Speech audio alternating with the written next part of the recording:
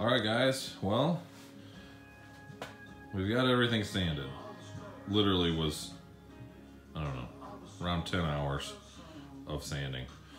As you know from the last time I had an update video before the junkyard video, I had the filler on and had sanded with, I think it was 36 grit, you know, just to cut the filler down. So yesterday I spent the day, I prepped the door, you know, the new door on the driver's side, but also sanded the cab over and over and over. So we went from 36 then down to 180, which was a chore, 'cause that's a pretty big grit difference there.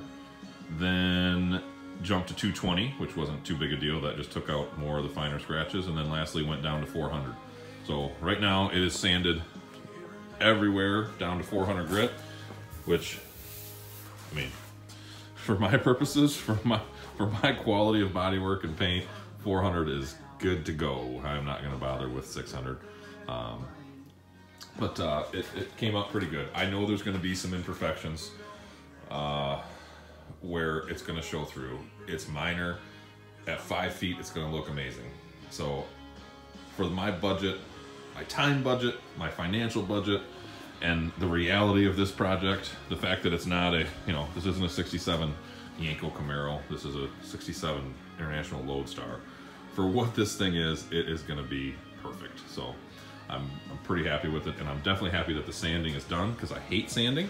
So I'm sorry, it's cramped in here, so I'm trying to get back enough so you can actually see. But yeah, so the cab's good to go. I've got a tiny bit of hand sanding I'm going to do real quick around like the rear window line and some of the, you know, just where I can't get the block or the DA in, you know, so up around this lip and maybe a little bit in these channels here around the back wall. Other than that, it is good to go. Also, last thing I did before I went inside last night was some single stage. This new door is completely prepped on the outside, but I left it just at 220, to be honest with you, on the jams and the inside.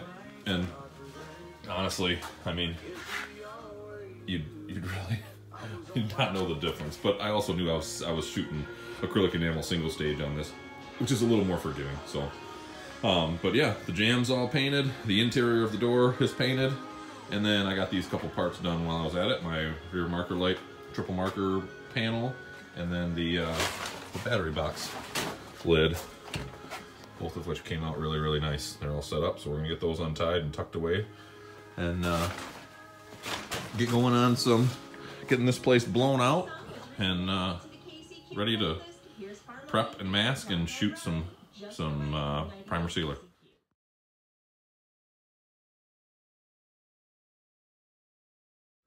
Okay, so everything is wiped down with wax and grease remover perfectly. We are masked off. A couple little parts down here that are going to get painted loose. Doors on, and the primer sealer's been in its whatever you call it, incubation period or whatever, where it's got to sit and catalyze for an hour. So it has been just over an hour, so it's time to start shooting.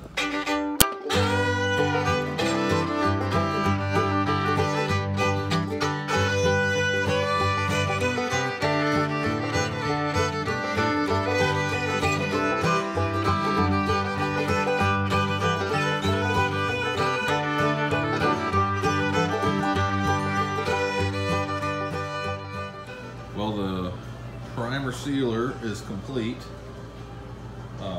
Apparently I should not have listened to the tech sheet that told me that I should put just one heavy coat,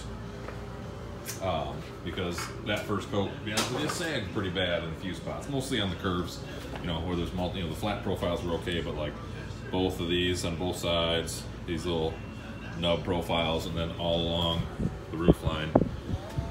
So luckily it's primer, and I had plenty of it, so I let that coat flash over and wet sanded it with 600 where it was sagged, and then wiped it back down again. And this is 3 to 4 coats on top of that, so some spots have 5 coats basically. To be honest with you, the body work came out far better than I expected. Not the best light, but I mean, the only imperfections left, really, honestly, are like, there's dents that I really didn't fix perfectly where those mirror brackets go, but obviously there's going to be mirrors, or you can see that one right there from the door handle. The door handle's going to be back on there, so I'm not too concerned about that. There's a couple sags inside the cowl here that I did not fix, because I mean, I didn't even body work those welds, to be honest with you. I just ground them down, so it's inside the cowl. I'm not going to worry that much about it. You know, even probably the biggest imperfection in the bodywork is on the front edge on that roof line. You can probably see it just barely right there in that light. It's not bad at all. You know, the roof, again, is probably the worst part, and that's the roof. This thing's going to be 3 feet higher off the ground, and no one's ever really going to see that very much, so I can deal with that. The doors and the rest of the body came out all but perfect, so pretty excited. So I'm going to go work on my shooting range a little bit, getting things built for the new one I'm just getting set up, and let this primer sealer flash over for another hour or so, and then we're going to shoot some base, let that flash for about an hour, and then we're going to shoot clear coat yet tonight, and this thing is going to be done. Well guys, there it is. So that's 2 coats of Ford Ebony Black base, and then well, it's 2 coats on the roof and the back wall, and 3 coats and everything else of clear coat. And for once, I didn't screw it up. Very, very minimal orange peel. I wouldn't even call it orange peel. It's just, you know, what paint looks like. No runs, no sags.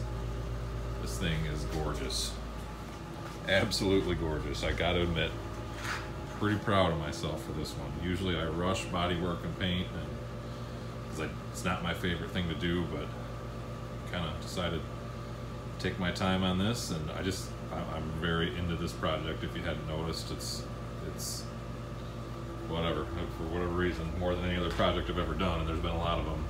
This one just does it for me. So it's easier to take your time and try to do it right when you enjoy what you're doing. So pretty excited about this. So I think I'm gonna take next weekend and maybe take it a little bit slower. Not necessarily slower, but not work quite so many hours on it, but have some fun and start fitting, you know, trim and marker lights and all that good stuff, and you know, headliners and air horns and all the final assembly stuff that will be a lot easier with this thing on the ground.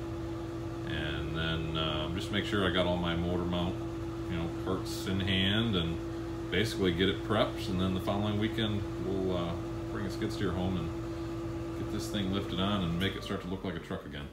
So thank you all for watching, and it was a big step today. So the overall game plan with the whole project is, like I say, after the next couple of weeks, to get this cab back up on the chassis over here, and then we got to make this thing run and drive under its own power. So probably spend a few weeks here during the winter working on that. So electrical, air lines, drive shaft are the big ones there. Power steering, obviously, another big chunk of work. But get all that done, and then once it's able to move under its own power, then I will pull this thing out, you know, be able to take it out in the driveway, and then I'll jump back into body work for the front clip, basically, which is a lot less than what the cab was, a whole lot less. But at any rate, and then hopefully, you know, by springtime-ish, we've got that all done, and it'll be kind of the odds and ends at that point. So getting excited. We're you know, seeing the light at the end of the tunnel finally, after, I mean, I guess a little over a year on this version of the project, but almost 2 years on, you know, from the original purchase of the Loadstar. So anyway, thanks for watching, guys. See you next time.